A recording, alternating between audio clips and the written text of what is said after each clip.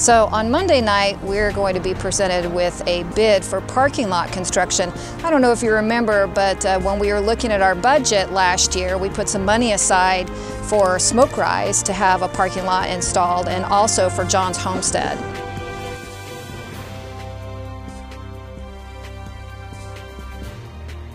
Monday night, we're going to be seeing an IGA, which is an intergovernmental agreement, and not with the cab this time, actually with Gwinnett.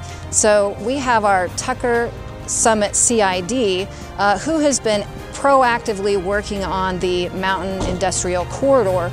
So this is in conjunction with a few of the other items that they're working on. They have a 78, I guess, proposal to go in and look at it to make it safer and go in and do some studies there with GDOT. So this just kind of continues on that corridor, so it's all in the same upgrades. So we're only having one meeting in December because the holiday season takes up the rest of it, and a lot of people are traveling, and we want to make sure that everybody is able to come in and for public hearings and other events. So our next meeting is going to be January 14th, where we'll see some land use cases, some pretty important ones actually. There's one going on La Vista and Midville Road, and I believe it's 64 houses.